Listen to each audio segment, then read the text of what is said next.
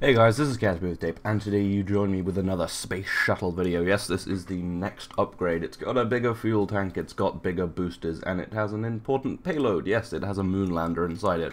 I may have slightly deceived you with the title if you were thinking I was going to take an actual shuttle to the moon, but well, the shuttle isn't quite that good yet. Although it does have, it can go pretty far, I reckon. I could probably fly it past the moon if I really wanted. But yes, I have kept working on this because I really like the idea, and basically the way I've got it right now works really well, so I just keep adding tanks and boosters, and I have moved those boosters in a little bit because they have so much more thrust that they don't have to be kind of jarred around the back a little bit to kind of keep it stable.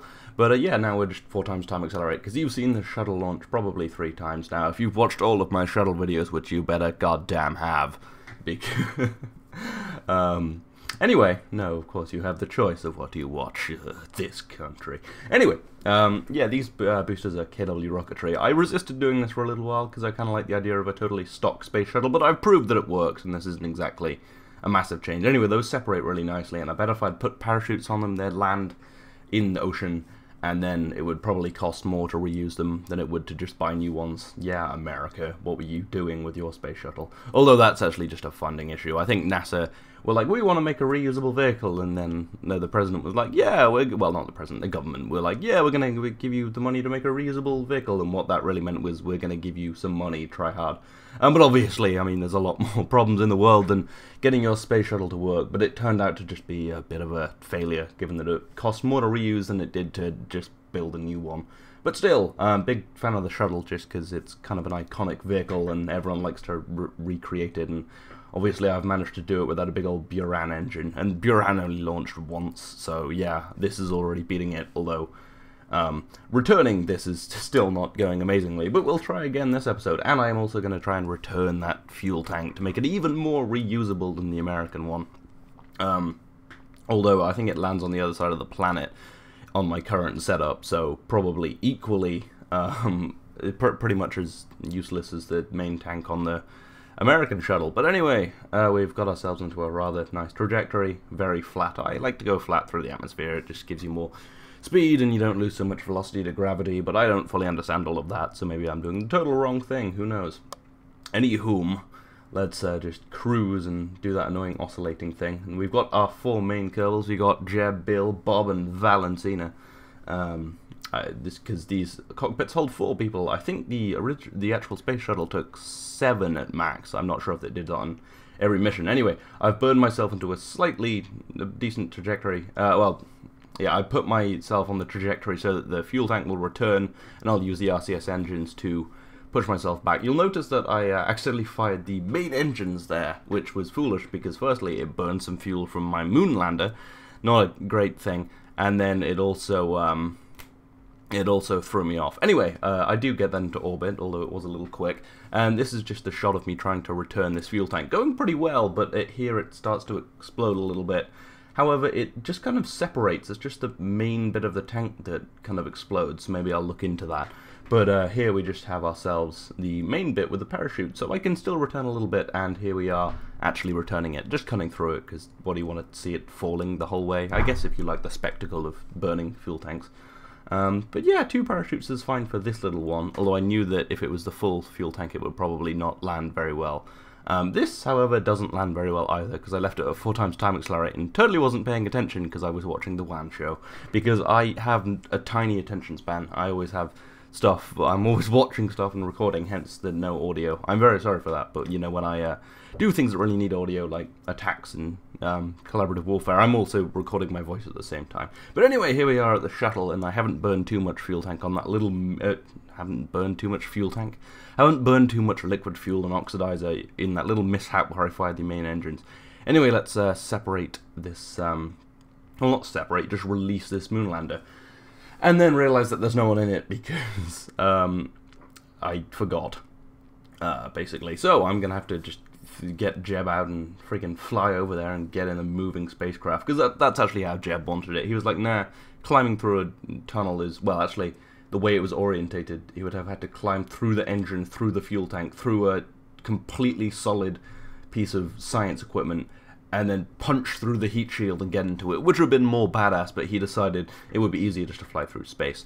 Anyway, now we are all set up for going to the moon, and here we are, just lighting up our engine, and while this is, well, on its trajectory to the moon, I'll return the shuttle, hopefully.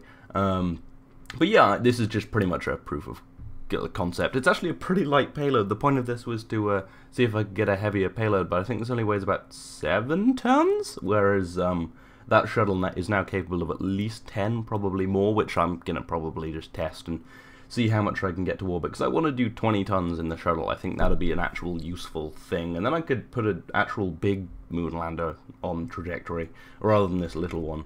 Pretty weird moon lander. It's just got a really thick base and a lot of fuel, because I kind of threw it together and just wanted something that would be functional and would fit in the cargo bay mainly. I was going to use smaller tanks that, you know, drop off, but that didn't fit because decouplers are large and things. So I just went for this kind of flat tank, which is pretty good. It has all the fuel, and then I don't have to drop loads of stages and all that shit, because that kind of gets the old, it's too many things. Too many things can go wrong. I know it's Kerbal Space Program and stuff doesn't go wrong that often, but yeah, you know, with stage separations, not so much. But still, it's easier to not separate things. Anyway, I'll just pull myself down to the moon so that I can, you know, put myself on a good trajectory and just land. And I'll deploy the solar panels. Yeah, this is actually a pretty functional moon lander. It has a pretty serious science payload, like all the scientific equipment, and carries a Kerbal. Probably could have carried 2 if I had thought it through a little more. But anyway, now it's time to bring the shuttle back, so I'll use my orbital maneuvering engines, all those little RCS engines, to deorbit myself. I put my periaps just a little bit over the continent, over the KSC. I like to actually usually put it a little in front, but I kind of messed up. And here's just a few shots of me returning. I actually did do the weaving maneuver. I really should have left that in, but you saw it last time. Basically, you make heavy turns in the upper atmosphere, which slows you down and puts you on the right trajectory, so you spend less time in the level, have less velocity when you get to thicker atmosphere. But I do have air brakes this time, the big air brake things you can see. Which is really useful for slowing things down, and I need to slow down before I hit kind of 30 kilometers, and I do, and that actually goes well, and it was all very uneventful. So I just skipped to this bit where I was trying to turn, because I bled off way too much velocity trying to not explode, and then I'm just trying to turn towards this kind of land so that I can, you know, so I can land on land and not the ocean. So I'm getting rid of those, well, retracting those air brakes so I don't, you know, don't slow down so much that I just hit the ocean. But then I pull quite hard, and that's not what the event I thought it was. Oh yeah, but then I kind of lose control and the shuttle sort of explodes. So, problematic.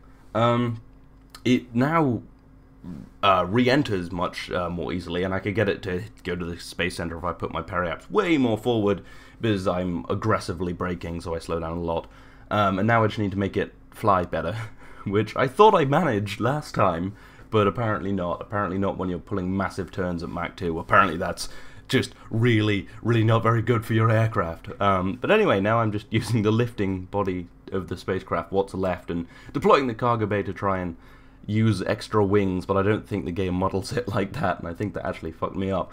So I'm not going to hit that island. I was going to try and kind of glide to that island, but this flies kind of like a rock. So it falls, and this is us falling very fast at 4 times time accelerate, and then just back to 1 times time accelerate. And my plan here was just gain velocity so I can pull up at the last minute and save the crew and all of those things, but yeah, it's not super aerodynamic or have any control surfaces right now, so it tilts slightly, and they're all lost to the Kraken of the ocean, not the Space Kraken. Anyway, Jebediah, completely oblivious to the failings of his crew and totally not the designer slash pilot. Yeah, I'm not good at things. So yeah, I'm just gonna leave this all at 4 times time accelerate. I know the moon landing's not super important, but to prove that this can actually launch a moon lander, I thought I'd just kind of throw it in. And I was very impressed at how fast I did this. I pretty much got in, did 1 burn to put myself on a landing trajectory, and then just kind of did a landing very quickly. And we landed in a really nice place with that big ravine and some craters, although there's craters all over the moon because of all the asteroids and stuff. Yeah, so I'm just going to touch down on the moon. Actually, just, yeah, like I said, really quick moon landing. I hop out, get, you know, fly back and everything. And I had to jump up a little bit so I don't land on a massive slope. because these landing legs are on the smaller fuel tank on the bottom, which causes it to be not super stable. But it lands fine, and I just do some science and whatever, and then get Jeb out and put a flag, and it's like shuttle-powered moon landing, and then I hope my crew are okay, hashtag wrecked, because he's, obviously, it's a Twitter flag, he's tweeting, something like that. Anyway, now let's just go back, because I wanted to make this landing really quick, because I don't know, it's kind of fun to just land on the moon really quickly and make nothing of it, even though it's a pretty major task.